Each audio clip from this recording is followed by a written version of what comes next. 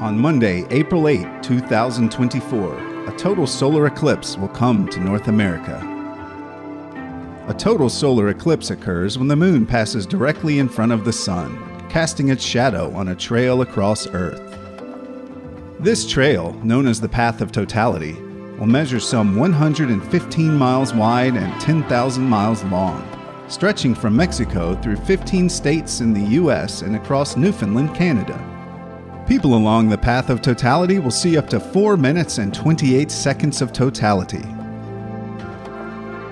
As with all eclipses, it's important to be as close as possible to the center of the Path of Totality if you want to experience a total solar eclipse and maximize your totality viewing time. But be aware that some areas could see millions of visitors, so if you're planning to travel to see the total solar eclipse, make your arrangements as early as possible and be prepared for traffic and crowds.